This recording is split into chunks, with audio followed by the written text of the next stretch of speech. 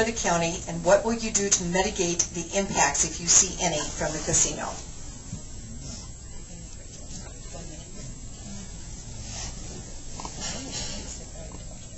The casino is going in.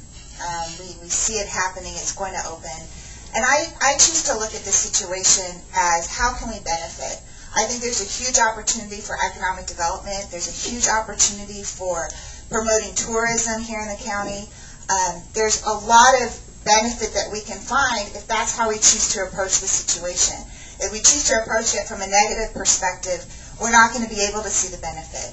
In terms of mitigating the, I'm sorry, what's the second part of the question? The impact. There's going to be impacts, absolutely.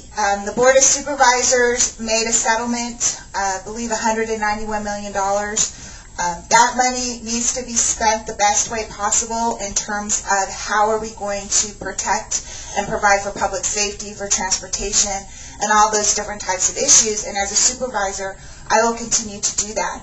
I don't necessarily agree with reopening up discussions on the MOU. I think that could cause some problems, but I do think that we need to find a way to work with the casino because we can find some mutually beneficial opportunities that will help both of us.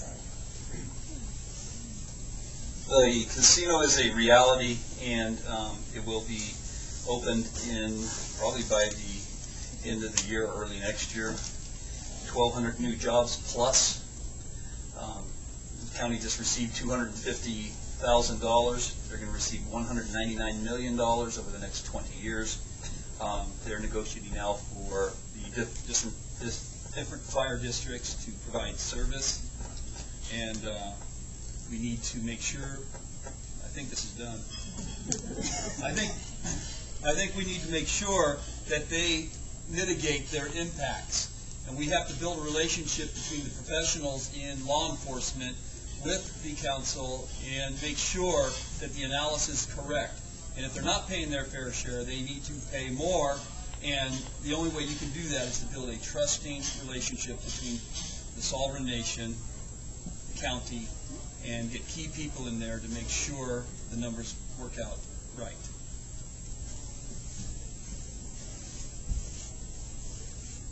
Well, as has been stated, the Indian Casino is a reality, whether we want it there or not.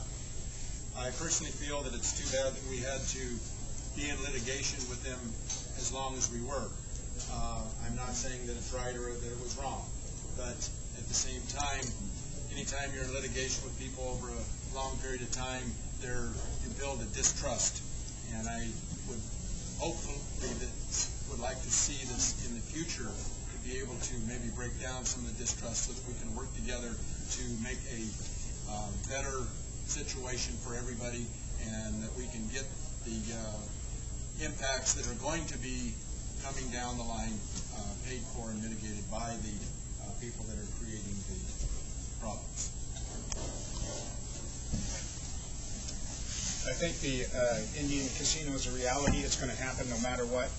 I think the mitigations need to be addressed. I said we make sure that we have that. I think one good thing, I think of the sheriff's substation would be a perfect location for it. Also a fire station, it has an ambulance service there because it's, hey, right on the 50 corridor. It's actually perfect. And getting back to the Indian Casino, let's take Jackson Rancheria, for example. They've done a lot for their community. They poured a lot of money into schools.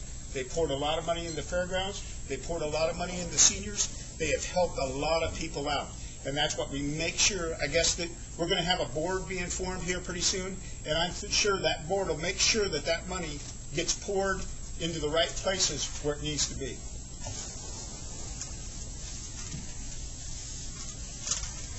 As previously stated, the casino's here. It's part of our life. It's part of what we're going to deal with. What we don't know is the day after the doors open what it's going to be like. We don't know if we're going to have the same issue they had at Thunder Valley when Highway 65 came to a dead stop. We don't know how much traffic it'll impact back onto Highway 50. We don't know how much crime it'll bring into our area. All of these things we don't know. I've gone around and I've talked with people at Thunder Valley. I've talked with people, Brian Onesti down at Amador County, and what he's dealt with down there with the casinos that they're dealing with, the agreements that they have. I've talked with people out at Cache Creek. All of these people say the same thing. Yes, we know we impact the area. Yes, we are going to have to mitigate that. Keep the doors open, have negotiations with them. As issues come up and can be documented, you work with them. You create the safety net for the county. The Deputy Sheriff Association is supporting me because I'm willing to sit down and talk to them, make sure that they get their support that they need for the extra impact that they're going to have to deal with. Thank you.